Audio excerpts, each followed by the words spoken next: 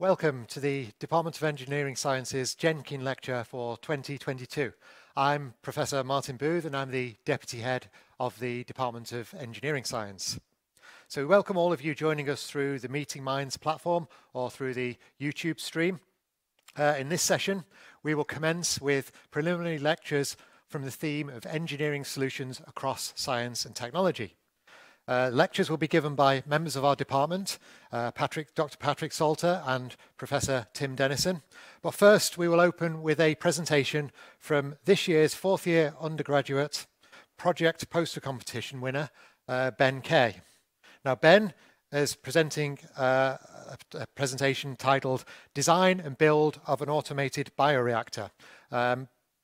Ben was a student at Magdalen College and graduated this summer.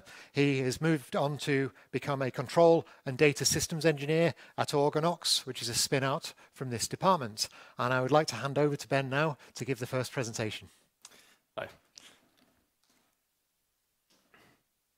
So this was my fourth year project. It's by Dr. Harrison Steele. So bioreactors are vessels which control the replication of biologically active material. They range in sizes from nanoliters through to milliliters through to liters at an industrial scale. Both the pharmaceutical industry and the food and beverage industries rely heavily on them. And the biologically active material examples include viruses, bacteria, cell tissue, and more. So the motivations for this are, for my project, were that the commercial hardware is very expensive, and therefore coming up with alternatives to this, which at a lower cost, are important to broaden access to research and reduce research overheads. So the applications of my project could include optimizing the fermentation process by screening different growth conditions, allowing you to then translate that to industrial growth conditions for an optimal growth process. Furthermore, you could screen microbials for metabolites and for antibiotic resistance. So the platform consists of an acrylic chip which sits on a flatbed scanner. This takes the population size estimates using an electronic system. This population size estimate is then used to control pumps which pump growth media into the chip and also air for the continued growth of the culture. So here's the system in the lab. We have the plastic chip sitting on the flatbed scanner, and then we have the pumps on the left and on the right, and then we have the growth media sitting in a sterile vessel. Finally, this is all controlled by a computer, which coordinates pumps and the scanner system. And this is right here in my hands. So it's pretty small. It's about 600 microliters per culture, and there are 12 cultures in total. So the design centers around a radially symmetric unit, which has 12 repeated subchambers. So the culture comes in the center, on the right, and then it comes through and is separated and distributed evenly to the 12 chambers. So this comes in here on the right, through here, and then it expands into this larger chamber where the cell growth is concentrated. Air comes through the bottom and permeates through this silicon permeable membrane, and also nucleates, causing bubbles which agitate the culture, keeping it in suspension, which is important for fermentation. And then the growth media comes out the top as waste and is exhausted into a beaker. So the design is designed to be cut from a single plastic sheet of acrylic, which has acrylic adhesive backed on the back. And then you stack it together with a silicon membrane in between. Then on the top, I have a 3D printed Lua lock interface, which I designed for this chip. And this is a standard medical connector, which allows for a quick connection and disconnection of fluid lines. So when it came to prototyping, I made 5 devices in total. It starts in the top left with a laser cutter cutting from a single sheet of plastic acrylic. And then this is assembled layer by layer with bolts for alignment.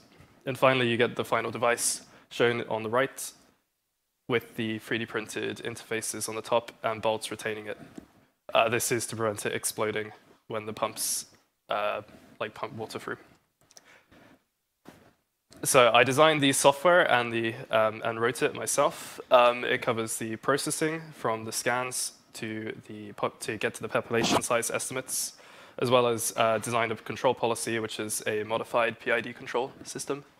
And this sets the demands of the pumps using the estimates. And finally, I wrote the software to control the scanner and the pumps.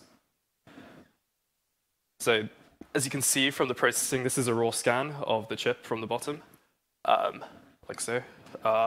And then it detects first the outline of the chip, and then uses that to obtain the center. And from that, with circle detectors, it is able to discriminate between the wells and the bolts. Then these images of the wells are cropped to reduce the image storage usage and the memory footprint. And then this is used further to process and obtain these population size estimates. So this is an experiment in which I conducted. It shows the growth in one chamber over 20 hours. So starting from the left, you can see it starts very clear. And then as time increases, it gets much more murky and turbid. And this is indicative of the growth of the E. coli. So the software is able to produce the cell population size estimates for each well. And you can see that in all the cultures, it exhibits an exponential growth phase. And then as the resources become more limited, it saturates. And this is shown here. So several problems I set out to achieve or to solve, which was produce a viable design within the sensor budget and manufacturing constraints, which I set, and select appropriate materials and design a small-scale agitation method for the microbioreactor. In future, I will actually implement the closed-loop control like in practice and improve the suspension of the bacteria and also scale up the device by repeating and manufacturing more units. Thank you. Okay. Thank you very much, Ben, for that excellent talk. It's wonderful to see the high quality of research that we have going on in the department at undergraduate level. This is very impressive work. So, if you don't mind, I'd like to ask a question. How easy will it be to scale this up to perhaps hundreds or thousands of examples? So for scaling to hundreds, probably okay. It takes 20 minutes to laser cut this, maybe an hour to assemble it. So it's not like in terms of manufacturing difficulty, it's okay for scaling up. But for hundreds of thousands, you'd have to probably redesign it with better manufacturing techniques. Mm-hmm. And what do you think the primary applications of this could be in the future? So it would be like for some low-budget labs. So a desktop laser cutter is pretty cheap, pretty accurate. So you can manufacture high-quality bioreactors at a low cost. And so the envisaged goal of this was basically to produce a platform where you could conduct small experiments in parallel. So you'd have, say, 100 cultures which you could automate and conduct experiments on, and have at least 12 copies of the same experiment in each case. Okay, right. Well, thank you very much again for that excellent presentation, and congratulations on your prize for having the best fourth year project. So, well, thank you again for that, and we will move on to the next talks.